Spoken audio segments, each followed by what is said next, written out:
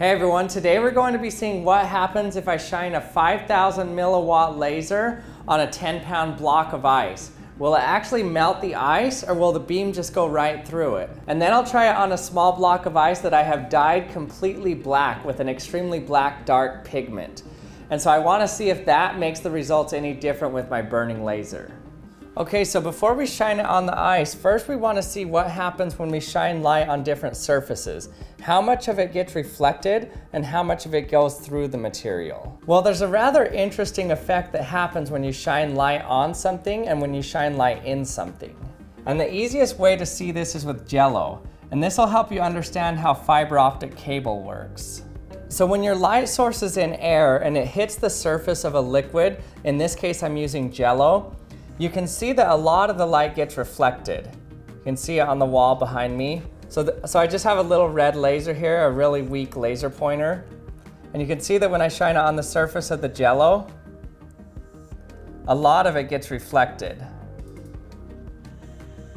But a very interesting thing happens if your light source is coming from within the liquid. So watch what happens when I shine the source from within the liquid and it hits the air jello interface.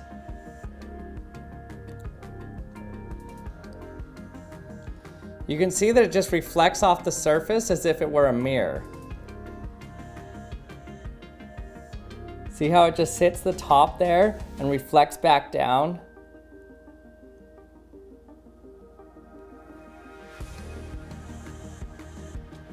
So you can see I can shine the laser beam down in the center here, but if I turn the angle to try to shine it outside of the jello, it's like it doesn't want to leave. It just reflects off the sides and stays in there.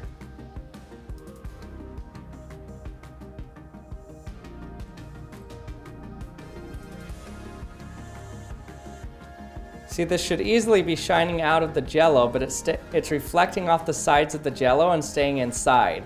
So basically any light that enters the jello gets trapped inside.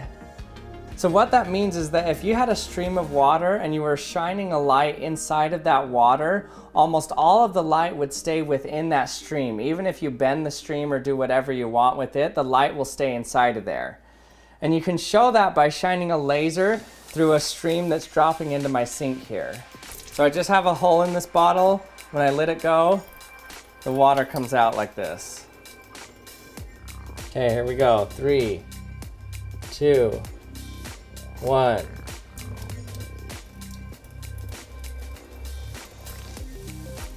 Look how the laser just stays with the water.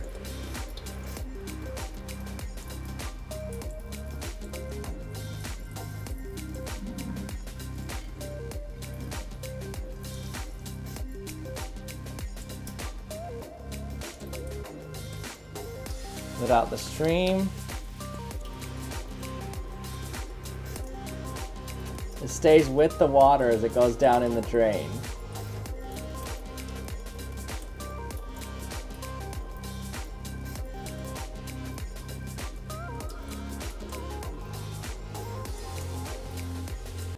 So the way you saw that laser light stay reflected within that stream of water is the same reason why fiber optic cables work so well. So fiber optic cables are made of tiny little glass wires. And they shine the light through the wires, and the light is the actual signal. And even though you have thousands of miles of this fiber optic cable, there's very little attenuation. So most of the light stays within that wire, even if you bend the wire or do anything, just like you saw my light going through the water, even though the water was bent. In fact, the ability of water to contain light within it is the reason why things look darker when they're wet, and also the reason why rain clouds are gray. So when you get your clothes wet, the light can go inside of the water in the clothes, but it can't get out very easily. And so basically it just reflects off all of the surfaces of the water within the clothes, and the longer it goes through that water, the more likely it is to get absorbed. And so after a lot of reflection, some of the light got absorbed before it exited and got to your eye. And so that makes everything that's wet and has a lot of water in it look darker than normal, because the light that normally would have just gone back and hit your eyes got stuck inside of those clothes for a while in the water and then finally came out. And so a lot of it got absorbed. And the same thing for rain clouds. So rain clouds have a lot of droplets of water in them, and the light gets trapped within those droplets. It reflects off all the surfaces before it finally exits. And so a lot of the light gets absorbed, and so the rain clouds look darker.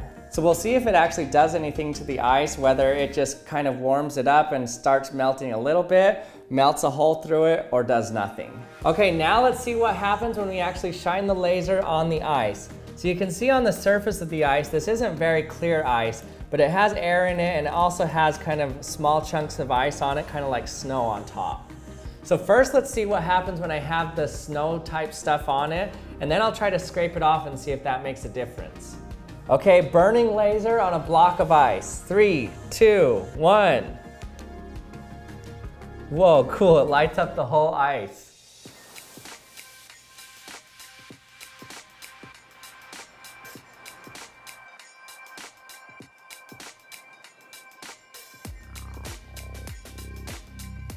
So it melted it only where I touched the aluminum to the ice. In fact, that melted it pretty quickly, quicker than the laser itself.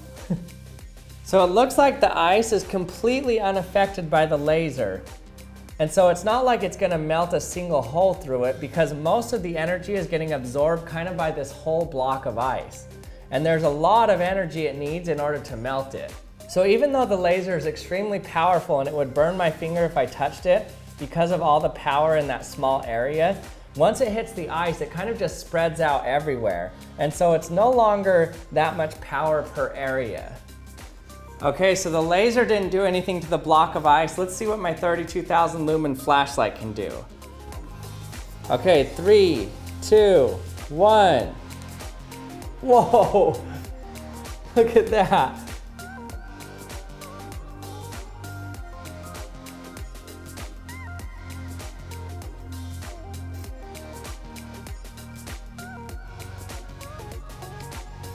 I can just feel the heat coming off of this. It lets off a lot of visible light, but a lot of it is infrared light as well.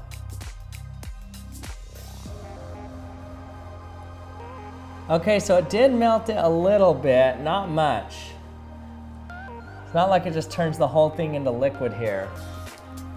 So even though these are extremely powerful lights, they basically did nothing to this block of ice. One of the reasons is because of how big this block of ice is.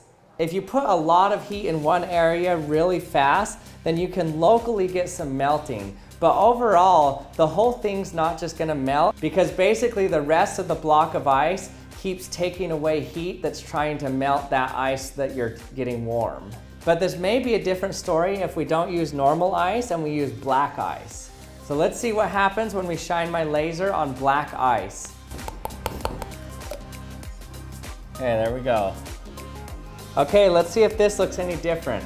Shining a burning laser on black ice. 3, 2, 1.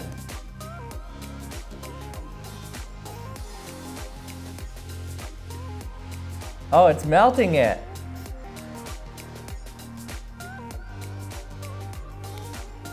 So you can see that tiny little hole forming there. That's the laser eating through the ice, melting it. Let's keep shining it and see what happens.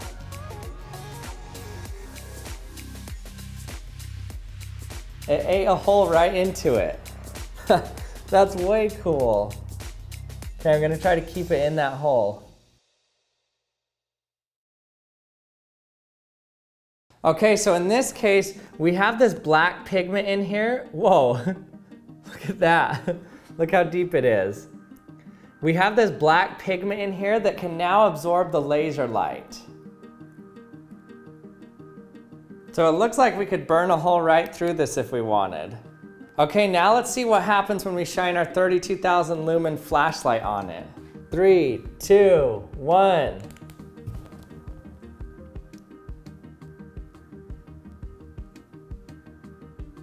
Oh, it's definitely melting. It may be too bright for you to see right now, but it is melting.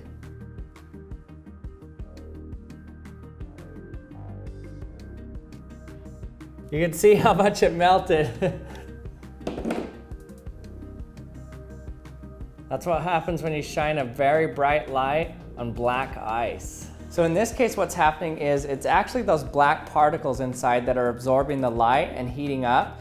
and then the ice is taking away some of that energy and it's melting the ice. Hey everyone, thanks for watching another episode of the Action Lab. I hope you enjoyed it.